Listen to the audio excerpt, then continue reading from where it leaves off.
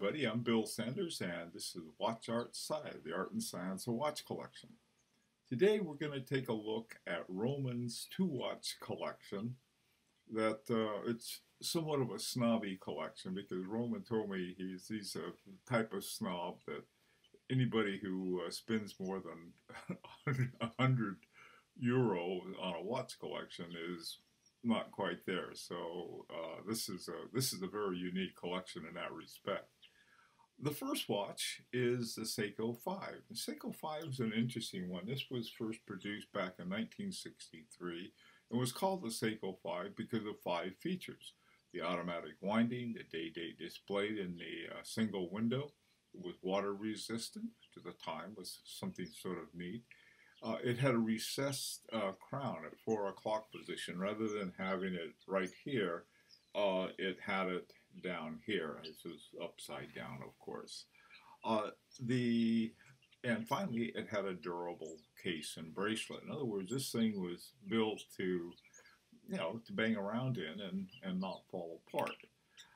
And it also had something that they called the magic lever that was used for bidirectional winding in an automatic. So the rotor going around this way or this way, either way would wind it up. So it was quite a watch for its time.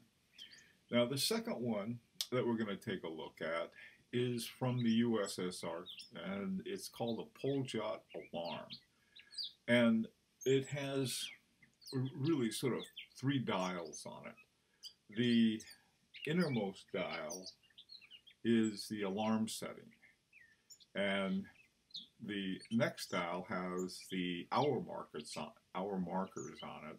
And then if you go out one more level, you have the minute markers. And it's a very cool watch. And you have at the top, you have the alarm, and at the bottom, let's say about the 2 o'clock, you have the alarm crown, and then at the 4 o'clock, you have the winding crown. So here's something interesting. Both the Seiko 5 and the Poljot have the 4 o'clock winding crown. And the movement in it is similar to the A-Shield Caliber AS 1475-2. Now, this is an important feature because back then, excuse me, back then the Soviets weren't too keen on recognizing copyrights and patents. So there were some watches that they made that had very similar movements as some other ones. Okay, now this next thing, and this is part of Romans doing things with watches. And I call it sort of do-it-yourself watchmaking, and it's partially that, okay? And so what Roman told me, he said, well, he enjoys, more so in the winter. He said in Paris in the springtime it gets pretty nice, and I don't blame him. So what he did is he takes apart watches and put them back together, and also clocks as well. And this is one of the watches that he sent. And he said he does it with quartz watches because quartz watches are a lot easier. And I thought, well, wow, that's a good idea. Just get an old quartz watch and you sort of have your do-it-yourself to take apart, see where everything goes, and then put it back together again. This is something I've got to try. It just sounds like such a neat lot of fun. Okay, let's go back and take a closer look at the Poljot. Now, as I mentioned, the A-Shield Caliber AS 1475-2 was very similar. And you can see here in the pictures, when they put them next to each other, they're extremely similar. They both have the alarm stem or crown at 2 o'clock, and they have the winding stem or crown down at 4 o'clock. Okay, well that's sort of a interesting kind of thing, but what about the Shield? Shield? I don't know how to say it. I wish I did. Anyway, that movement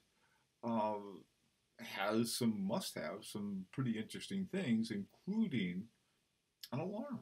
Have some kind of little alarm hammer in there. I don't see it right in this particular picture, but I'm told it's there. Now, if this sounds all familiar, maybe it is, because Roman pointed out the tutor advisor uses the A-slave movement.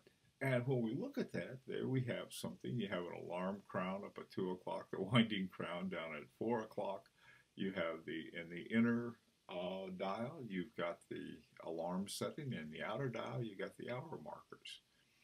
So now, one way to look at this is that Roman's pole jot alarm is sort of a one way to get your hands on what amounts to the same kind of operation that you have in a Tudor, okay? And Tudor, as you know, is made by Rolex. So one way to look at it, Roman's got a Rolex related watch for a much better price. Like I said, the Roman is rather proud of the fact that he didn't waste any more than €100 on his entire collection. And I think it's a great one and a great way to find out about some different kinds of watches. Okay, well, I'd be very interested to hear your opinions on Roman's collection. And what do you think of that? What do you think about this kind of collection? And also, too, taking apart and putting back together quartz watches.